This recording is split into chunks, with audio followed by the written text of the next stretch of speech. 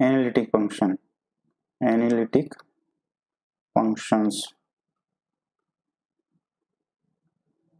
Okay, so basically ये differentiability से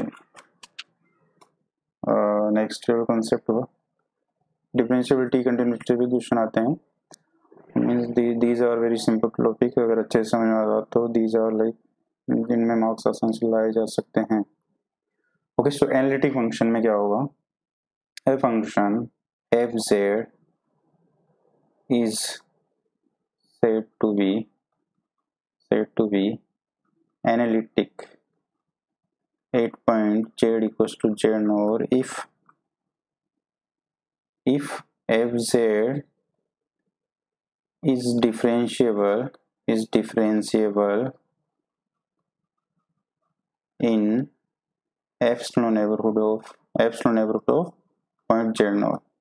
ठीक है, तो इसमें एक्चुअली क्या था, अगर हम लोग अभी हमने क्या देखा कि कोई भी फंक्शन एफ जेड है वो Z equals to Z note पे तभी डिफरेंशिएबल होगा जब उसकी limit F Z minus F Z note divide by Z minus Z note when limit Z tends to Z note exist करेगी।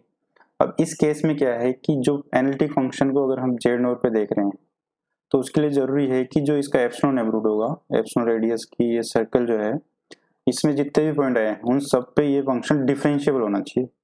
Means in all these points this limit should exist. For z equals to z tends to z naught also, z tends to z naught plus epsilon, z naught minus epsilon, and all points which lie in this radius. उन सब पे ये function अगर differentiable होगा then we से कि जो F Z है वो एनालिटिक है at that point. So basically एक पॉइंट पे एनालिटिसिटी जानने के लिए हमें उस पॉइंट के पूरे नेबरहुड में डिफरेंशिएबिलिटी देखनी पड़ेगी। सो इससे एक चीज तो हम बोल सकते हैं कि जो एनालिटिसिटी है, analyticity is a region based property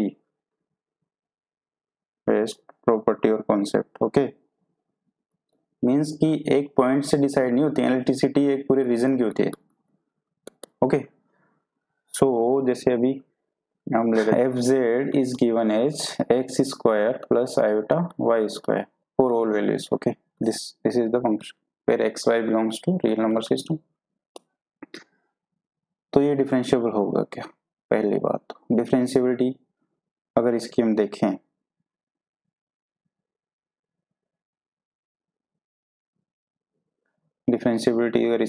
तो क्या करेंगे, limit Z tense to Z nor. Okay, एक जनरल पॉइंट ले लिया हमने F Z minus F Z nor divide by Z minus Z nor, और we can use the other limit where s tends to 0 fz plus h minus fz divided by h। ठीक है, क्योंकि at the end में इसी में जाना, सो why not start with this।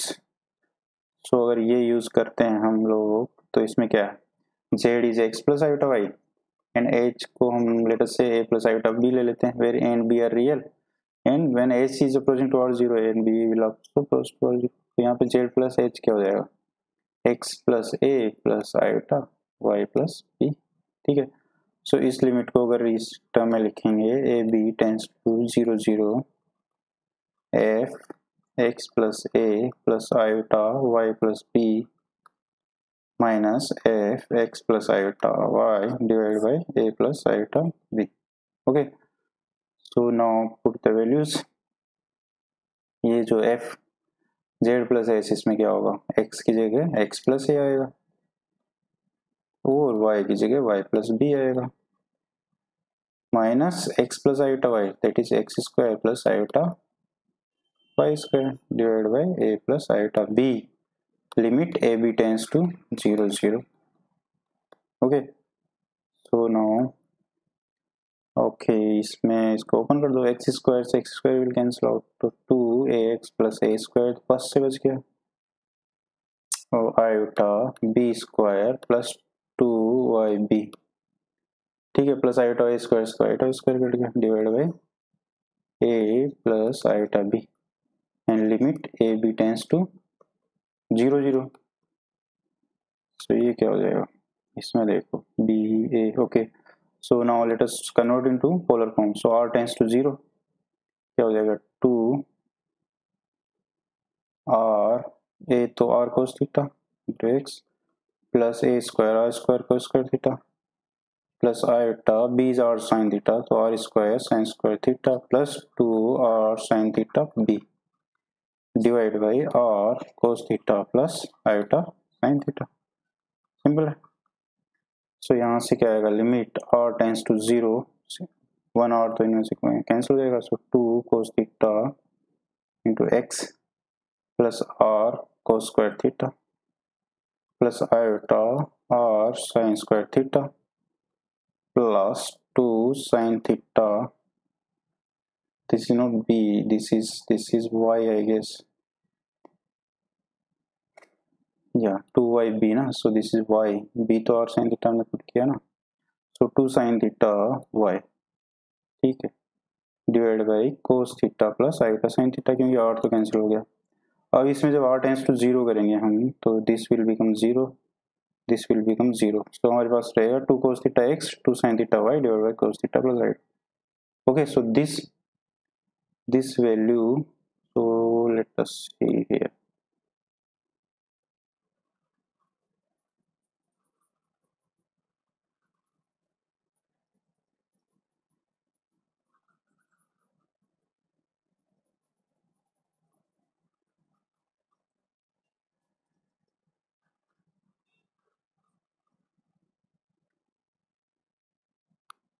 Okay so इसमें हमारे पास जो लिमिट आई वो क्या आ गई, लिमिट आ गई 2 cos theta x plus 2 sin theta y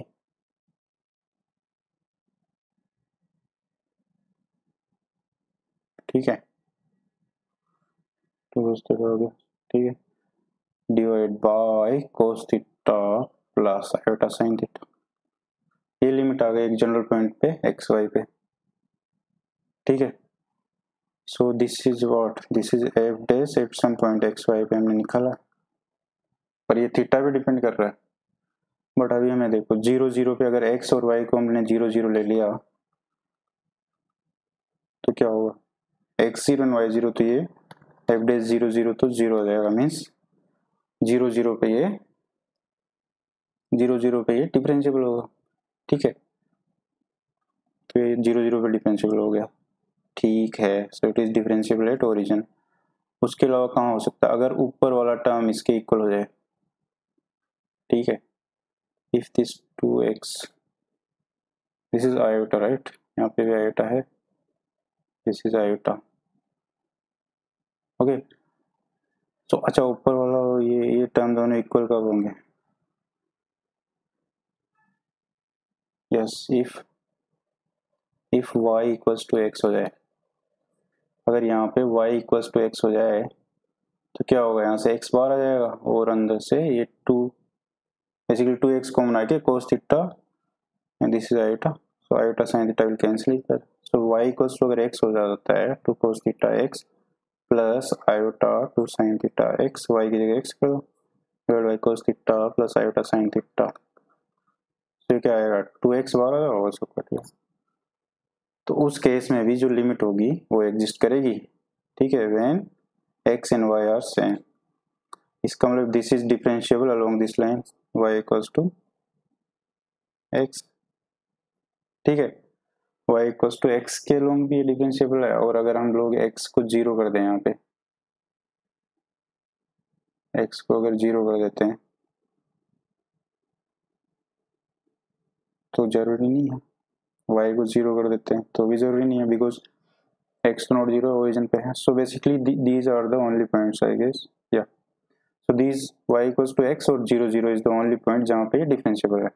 अब हम देखते हैं एनालिटिसिटीज की, ठीक है, तो हमने इससे क्या पता किया कि ये जो फंक्शन है,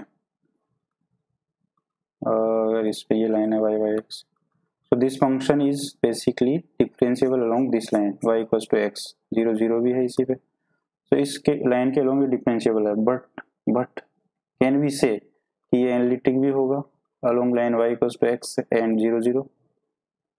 No, because even along y equals to x अगर ये पॉइंट लेते हैं, इसका एप्सिलॉन नेबरहुड हम देखते हैं तो there are points जो y equals to x के आउटसाइड लाई करते हैं और वहां पे this function is not differentiable, ठीक है, कोई सा ही पॉइंट ले लें हम इस लाइन पे, उसके नेशनल अप्रूव्ड में वो डिफरेंशिएबल नहीं होगा. So this function is not analytic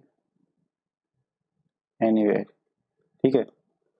So this function is differentiable at x equals to y and origin, but it is not analytic anywhere. ठीक है. So I hope differentiability और analytic का concept clear हुआ होगा. ठीक है. अभी हमने ये स्टैंडर्ड तरीके से किया. अभी will read CR equation, then we don't have to resort to such lengthy method. उससे थोड़ा आसानी से differentiability analyticity we can find. Okay. So let us move to next topic.